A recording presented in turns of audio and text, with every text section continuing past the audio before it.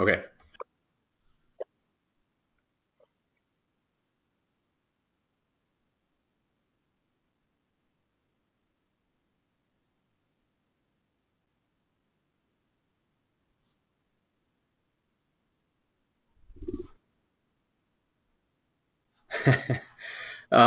So I'm originally from Minnesota, actually, born there, and then as a kid, we moved around quite a bit. So I lived in New Jersey for a while, and Dallas, Texas for a while.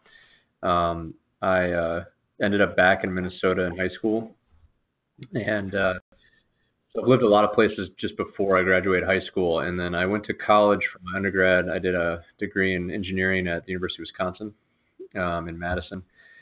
And then I worked for a while on the East Coast as a management consultant.